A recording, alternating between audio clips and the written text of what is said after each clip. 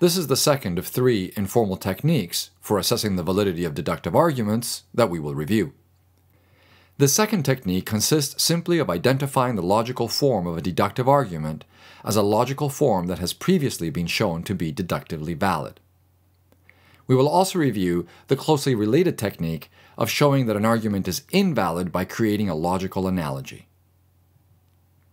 Sometimes we can tell that a deductive argument is valid because it is an example of a common valid argument form. For example, suppose someone were to say, if the universe is God's creation, it is a perfect universe.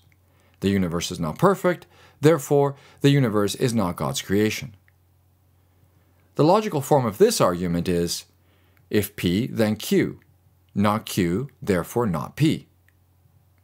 Philosophers have, for a long time, known that one can prove that this common argument form, which is called modus tollens, is deductively valid. So our original argument about the universe is valid. Keeping a list of common valid argument forms handy, such as the one posted on our website, can help you remember these traditional valid argument forms. You can then more easily identify these forms when you encounter them. Sometimes we can tell that an argument is invalid because of its logical form. When we notice this, we can create a logical analogy to show that the argument is invalid. A logical analogy is an argument that has the same logical form as the given argument, but uses different sentences. Suppose someone presented the following invalid argument. If God exists, the challenges we endure improve our character.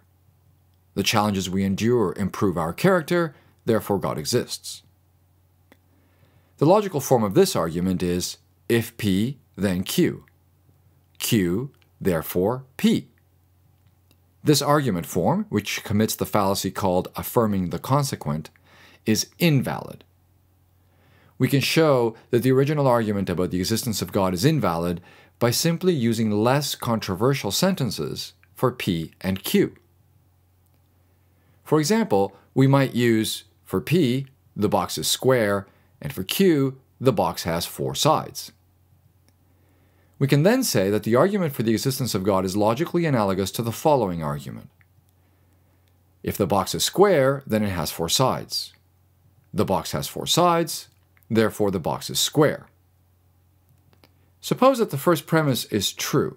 That is, suppose it's true that if the box is square, then it has 4 sides. And suppose that the second premise is true. That is, that the box has 4 sides. It can still be false that the box is a square, for example, if the box is a rectangle. Our reasoning about the box seems uncontroversially mistaken, yet it uses the same pattern of reasoning as the argument about the existence of God. So, we can conclude that the reasoning in the argument about the existence of God is mistaken. Both arguments are invalid arguments.